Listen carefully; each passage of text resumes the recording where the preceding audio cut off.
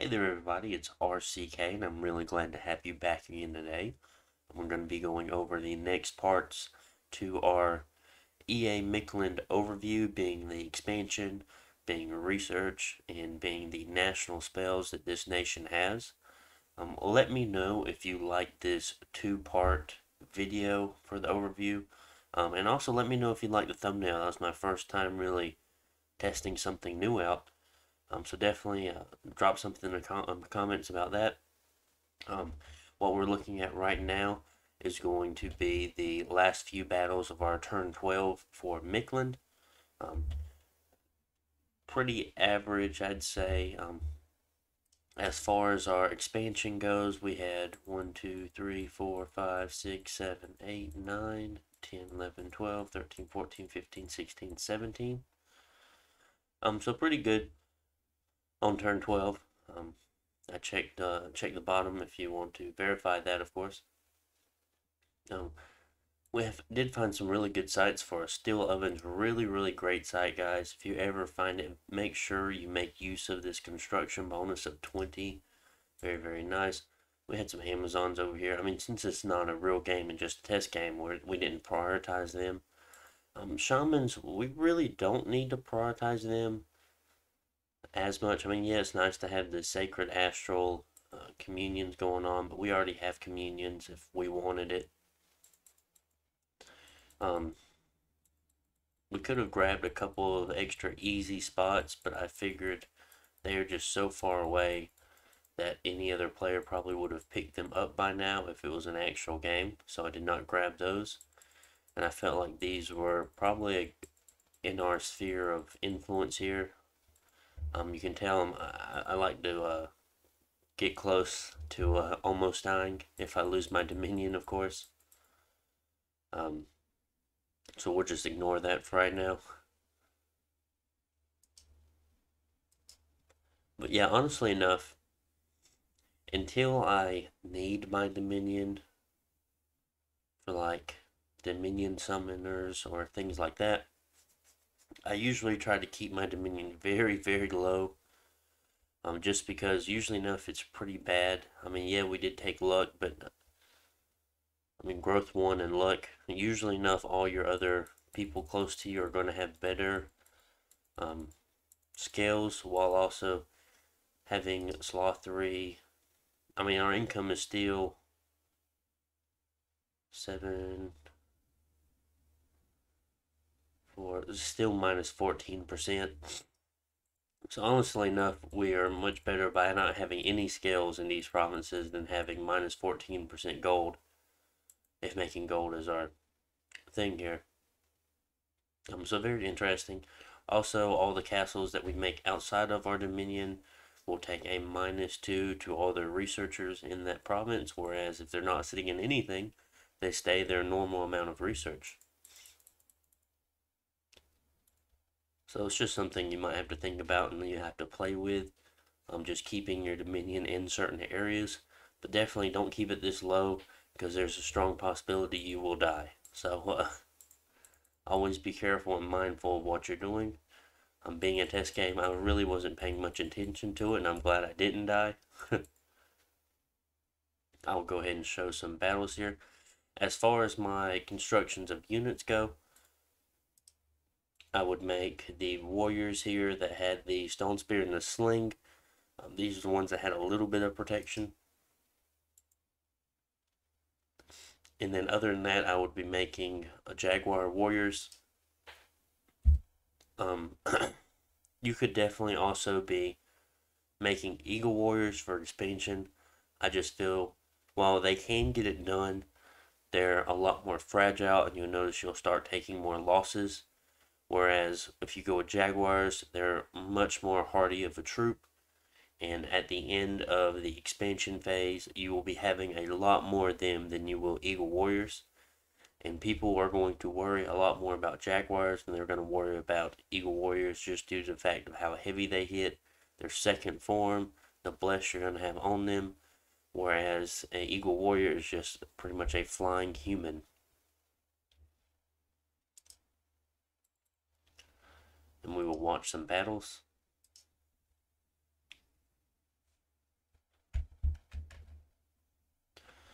warriors in the front to take archer fire as the jaguars kind of fill in. It looks like there's no opposing archers, so they just started with their slings without taking any shots.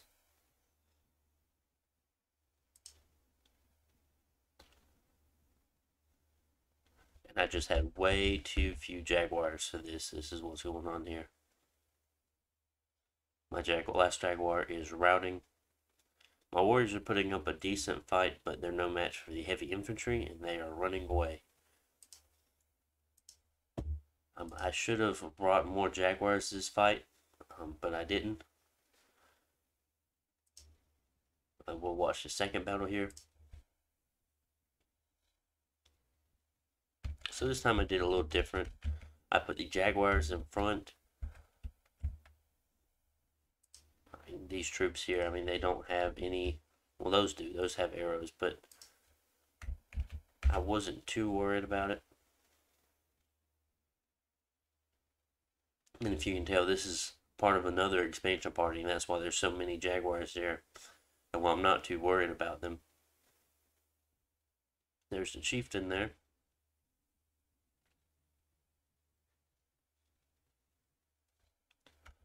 Jaguars doing their thing.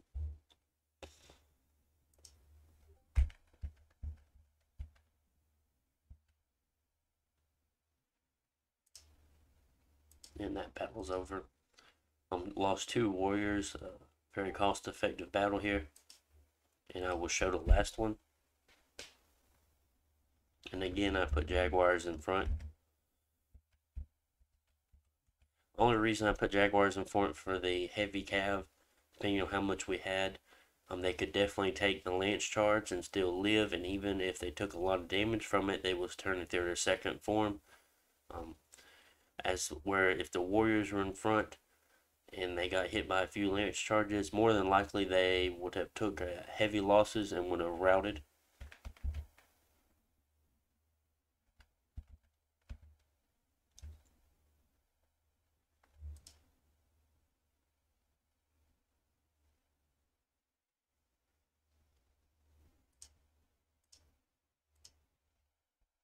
If you notice in most of these battles here,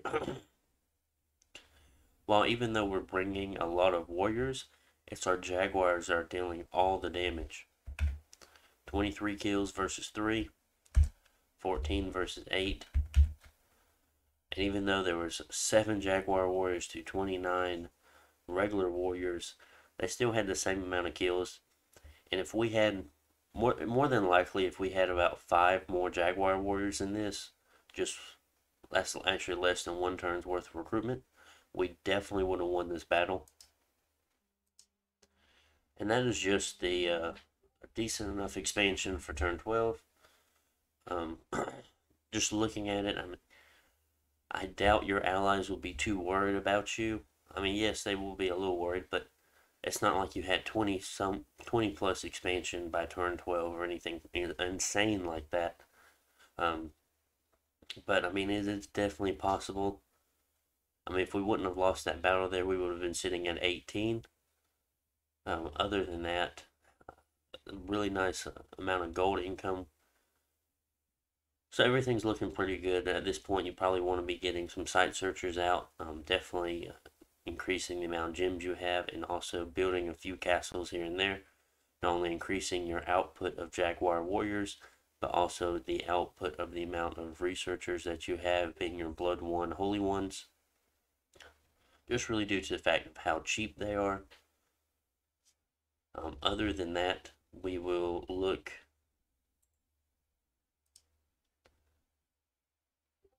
But like I said, Eagle Warriors, you could expand with them. I've had people ask me about them before, and yes, you can. I just feel like the Jaguar Warriors will last longer for you, and just kind of take you that extra mile. I've never tried expanding with Sun Warriors. They might be fine expanders, but that's really not my thing. Now we will head over. Do I want to show? I will show you the Pretender that I decided to go with, and one that I enjoy. I think he does pretty well. A few Pretenders. Alrighty. So this is the Pretender I went with. In your Dominion one, you have your own special national Pretender. He is a shape changer. He can turn into a jaguar. He also has the other human form, of course, which will be what is showed on the Pretender screen. Just when you click on him, it just shows the jaguar form. So he does have full slots if you were worried about that. As far as my Dominion goes, I went Dominion 7, Order 1, just for some more recruitment points, since my troops are rather recruitment cost heavy as far as the Jaguar Warriors go. I went Sloth 3 because your troops do not need resources. Heat 3, I take a negative somewhere, or an additional negative just to get this kind of bless, and we'd rather fight in heat than fight in cold. Growth 1, Luck 3, and then Drain 2. I really don't like going Drain, but it kind of has to be done in a way. Other than that, I did take him as in prison, so you won't be seeing him till around the 3rd year, around 36 or more. As far as the magic paths go, he has 4 in fire, 6 in earth, 4 in astral, 3 in death, 4 in nature, and 7 in blood.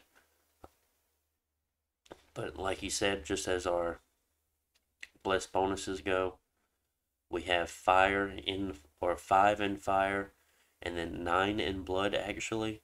That doesn't show here, but it shows in the bless that we took. So we took minor fire resistance, attack skill, 2 strengths of earth, magic weapons, undying times 3. The reason for undying is because that both forms of jaguars get undying. So every point of undying gives you plus 2 HP after you hit 0.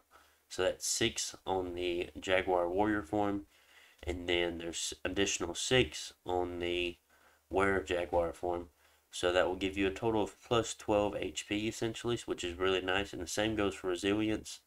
You get plus 1 on your warrior form, and you get plus 1 on your were jaguar form. So that is additional plus 2. So we're looking at our warriors having essentially plus 14 HP, which is really, really cool. Minor and major poison resistance, and then 3 times strength. That means all of our jaguars, jaguar warriors, that's why they're hitting for so hard, along with the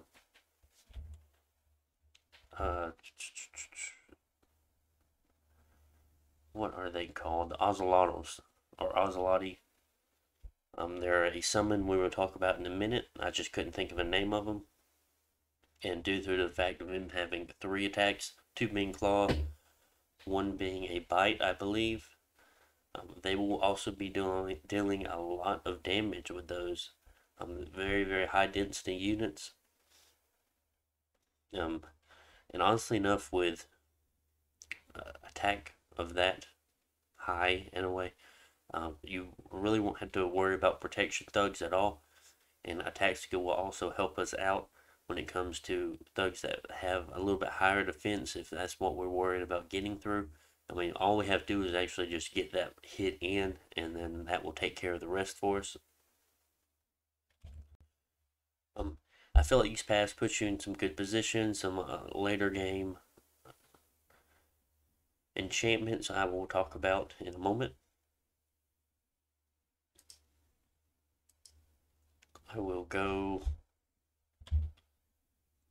think I will go over to the mod inspector now.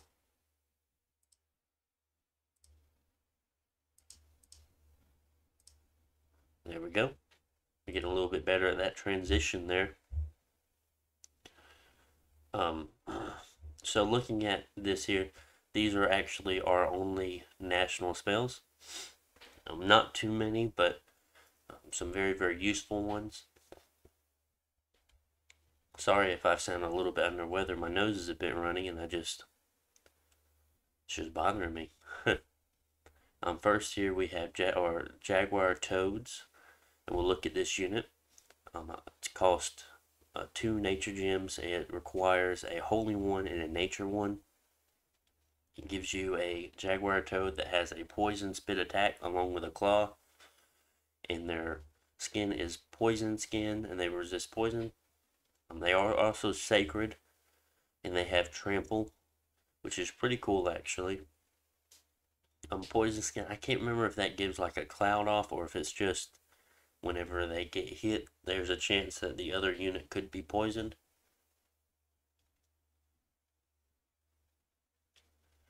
Next on the list, we have another ritual, conjuration ritual spell, being Nature 2, Holy 1. It requires 25 gems, but it summons you 17 sacred jaguars, which is really cool. I believe when we look at our test, I did, well, I guess technically enough, we don't have to look at the test. They are stealthy and they have dark vision. Pretty interesting if you need something to use your nature gems on and you really don't need any collaterals. This could be a possibility, but also some of these toads just throwing in that poison aspect could also be useful as well. Next we have a water spell, and this is going to be Jade Serpents. This is also a sacred troop. They can swim or go underwater. Very, very high hit points.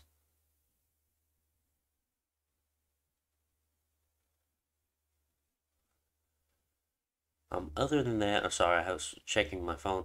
Other than that, I mean, I don't really like summoning these troops all that much. They're alright, but I don't feel like they're the best. Next up, you have another nature spell. Path required is only 2 nature. They only cost 2 gems for every one of them. They're a monster toad. Claw, poison skin, poison resistance. These are the ones that have the poison cloud, so they can be poisoning troops around them. So really, really cool. Could definitely do a lot of damage. Very, very high hit points, and they will also take your bless, of course. So really, really cool. Next we have the contact collateral. Gems required is 40, and only path required is only nature and astral, 1 on each. And this is going to give you astral 3, nature 3 for 40 gems. Very, very interesting. Could be good to cast higher magic spell or astral spells like Doom, anti-magic, other things like that that you definitely want to be casting. So keep these in mind. Having a few of these around, maybe 1 in every army, could be very, very useful, even though you could achieve high astral in just communions. Next we have the Summon Taluki, and you get 4 separate ones. Well, every chance, whenever you summon or whenever you cast a spell, there's a chance of you getting one of these 4. You have the one of the east, 4 water, 2 nature, 3 blood, 3 holy. One of the south, 2 fire, 4 water, 3 blood, 3 holy. One of the east, or no, one of the west, 4 water, 2 death, 3 blood, 3 holy. And then one of the north, 2 air, 4 water, 3 blood, 3 holy. So really, really interesting if you want to get any of these cross paths. These are all really great mages to cast some high level water spells.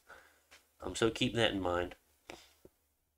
Next we have Beast Bats. It requires 8 blood slaves and it will give you 3 Beast Bats. Roughly enough, that's going to be 2.6 per Beast Bat. It's going to cost you 2.6 blood slaves per Beast Bat. And I mean, these are flyers that have venomous fangs. Other than that, I mean, they're only a ritual 1 blood spell. So it could be very, very good.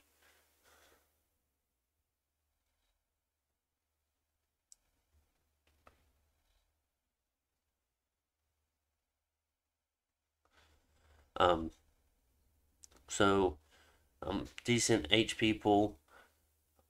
Dark vision is 100%, so they can fight in darkness and not be bothered.